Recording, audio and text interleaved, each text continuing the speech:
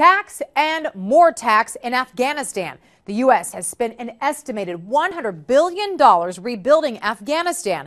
But what are U.S. taxpayers getting for it? According to our investigative media partner, The Washington Guardian, Afghan President Hamid Karzai's government is now taxing nearly everything, from exiting U.S. military equipment to food for American troops. The Inspector General reports those taxes add up to about $1 billion.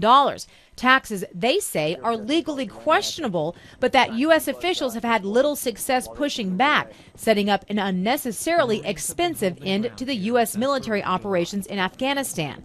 Consequently, money that was supposed to go to the Afghan people is ending up in the treasury of Karzai's government.